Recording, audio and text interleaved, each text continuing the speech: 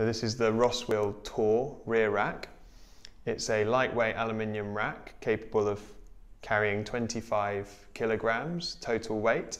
The lower shelf is for large pannier bags, and the top shelf is for a trunk bag or a large duffel bag so that they don't clash with the pannier bag.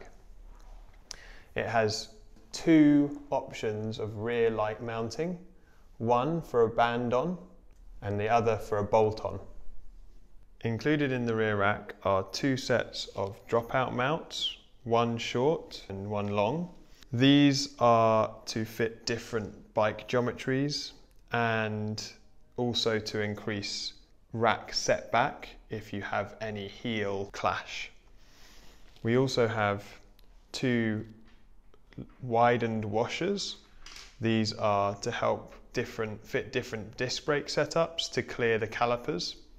And lastly, we have an adapter plate for adapting this standard setup of rack mounting with two bosses either side of the chainstay to a single central boss, perhaps behind a caliper brake. To start, fit the rack to the bike.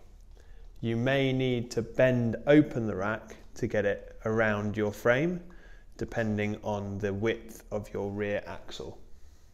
Take your M5 screw and bolt the front hole of the foot, mounting foot, into the frame. Tighten, but not too much, so that you can still move the rack's position easily. Next, you'll need to use your spanner to loosen this nut, so you can move each of your seat stay mounts forward. Also, you can position the rack in an upright position, and you may need to reorient the seat stay mount to fit.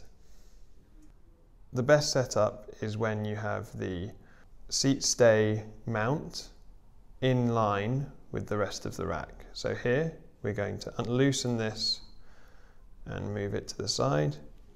That's about in line, and tighten. Take another M5 screw and fix the seat stay mount to the seat stay. Next, make sure that this bolt is tightened, as you may have left it a little loose. And lastly, tighten this screw.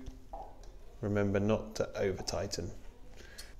The alternative seat stay mounting bracket can be used in this way, with two bolts either side and a bolt through the middle of the seat stay crown.